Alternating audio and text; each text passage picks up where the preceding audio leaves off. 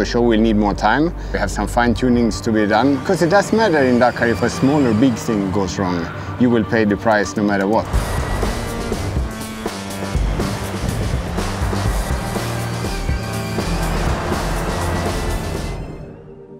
For Audi, the upcoming Dakar Rally means entering a new field in motorsport. And the thing with new projects is that there is no blueprint. The first year of the Dakar, with at least my experience with a new car, it's always very difficult, very challenging, coming surprise after surprise after surprise. So the most difficult year, always the first one. We started with a test in Germany.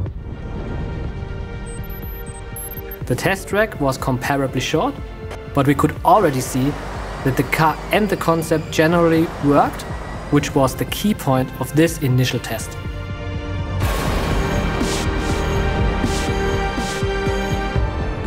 Next was the test in Zaragoza, with a longer track that had many more technical elements and for the first time proper jumps.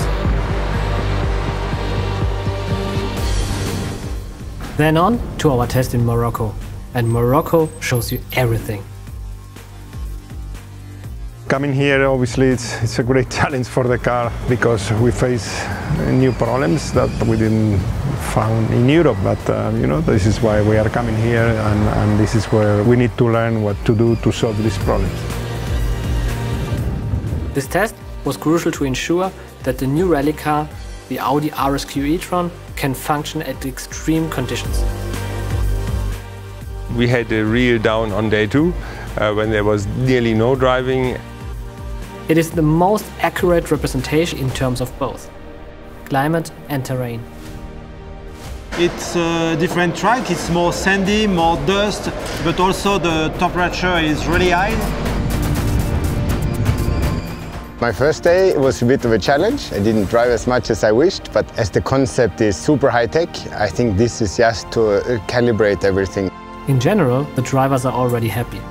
The car behaves well, and after seeing it in the dunes and in true desert conditions, I believe that we are going in the right direction. Till at the moment, we are in a phase that we are developing a lot. We are receiving parts from Neuburg, and we want to test it as soon as possible. Sometimes it means that we need to disassemble half of the car, build it up again, and then get ready for the next day of testing. Manpower-wise, it's definitely the hardest project, because you've got so many different jobs to do.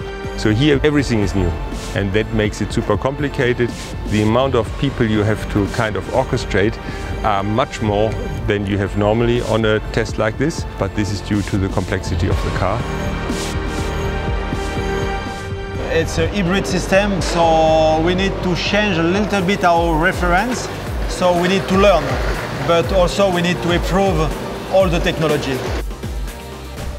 The most important thing is to collect mileage. Mileage, mileage, mileage. Every day, the drivers can't be out on the track is a setback. But we are learning and adapting as we go. If you would have asked me 3 days ago, I would have said really bad. Now I'm already feeling better. You know that there's always something coming up which you don't expect. Innovation takes time, and we look forward to getting it done. Until the day we are on the Dakar starting line, we will keep pushing to present what we think is the next step into the future of motorsport.